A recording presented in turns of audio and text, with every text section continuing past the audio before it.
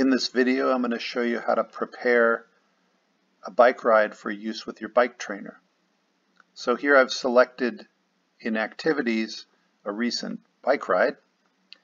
And if you click here on the ride, you're going to see this, the slope chart is very rough. And if I zoom in, you can see it's just crazy. That's not what my ride looked like. And the reason for this is noise from the GPS recording. So the main thing you need to do before you ride a bike, before you ride an activity on your trainer, is to smooth this this gradient out. So what I'm going to do is use the Golden Cheetah Fixed GPS tool. So you click Edit and Fix GPS Errors.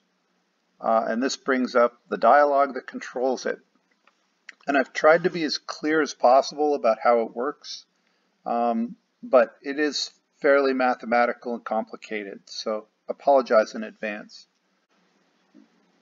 So this is the Golden Cheetah Fix GPS Errors tool dialog that's reached from Edit, Fix GPS. And the way this works is this tool has the ability to construct a smooth representation of your route. This is known as a spline. And a spline is not a perfect fit, it's a weighted fit. And these parameters control the weighting. So for example, if I set this smoothing degree to 3, then the first pass, the spline that builds it, will build a line that goes through every point. But we're not interested in that. We're interested in smoothing. And the way the smoothing works, the more points you take in to build your spline, the smoother the spline will be. So the way this pass works is that we build a spline with some degree. We discard outliers, which is your route's points that live farther from the spline than, in this case, 100 centimeters. And then after those points have been discarded, we build a second spline. And you can use a different degree. In this case, because the outliers are discarded, I'm using a smaller degree. It's not quite as smoothed. And just to be clear, this is 500 points being sampled for every point on your route. 250 to the left and 250 to the right of whatever point is being sampled. And you can look up B-splines if you're interested in exactly how it works. Anyway, to use it, you click the Apply B-spline Altitude Smoothing, and then you click, well, you can click Test, and this will update the statistics with the results of this smoothing pass. Now I'm not going to go into it, but this second pass, this second option here, the B-spline route smoothing, this is for smoothing location data. For example, your map info. So if you have a route that looks really jaggy in the map view, you can use this to smooth it. And it's the same technology, except that it's a 3-dimensional spline instead of a 1-dimensional spline. Anyway, the test is completed, and we can see there's 1,300 outliers that were discarded, and the step deviation is 4, which says this is how far apart the points are on average. And you can see the max and min slopes are quite high, minus 37 and 29. I'm going to say go for it. I'm going to tell it to apply these changes to the route. And then we can look at what might have gone wrong. So now we have the route smoothed, and we can see that right in the middle here, there's this spiky looking thing. And I'm like, what is that? This kind of looks like garbage to me. So I look at the distance, it's 12.0248. So I'm going to go over here to the Details tab, and I'm going to scroll down until I get to 12 point. Oh my gosh, there's a whole bunch of them. So suddenly I remember that I stopped at my friend's house on this bike ride. And what we're seeing is, this is the noise of my phone.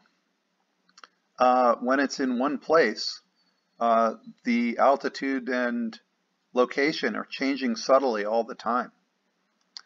So I clicked on the first noise sample, and now I'm going to go down to where the distance changes again. 12 point, let's go up a little bit more. And so I hold Shift down and click this one. I've selected the region that is static, and then I say delete. And those points are now removed from my ride. You'll see that there's some stuff still going on here, but in fact my friend lives at the bottom of a big hill, so this is okay. So the next step, after I have it smoothed, I go to Activity, Export, and I'm going to select Export Type JSON and save it somewhere. So I've now imported my JSON file as a workout into Golden Cheetah, and now I select it, and you're going to see my beautifully smoothed altitude here, and you'll see the route on the map. And now, just for fun, I'm going to run that in the robot trainer. This is a virtual trainer instead of hooking it up to my physical device. And I hit play.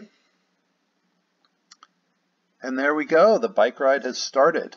Now this trainer is putting out, if I scroll up here, you know, it averages 100 watts. And my speed is increasing. My altitude is increasing.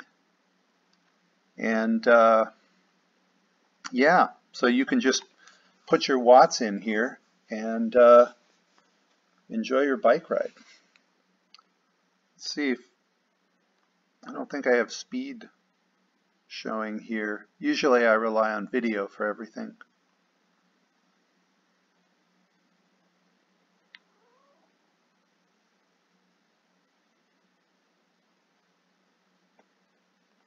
Yeah, so this is, now I'm going down the big hill toward the bridge. So my velocity will increase even though I'm not only putting out 100 watts. But yeah, that's the idea. And then when you're done, you hit stop and save and finish. And here you have your beautiful virtual ride.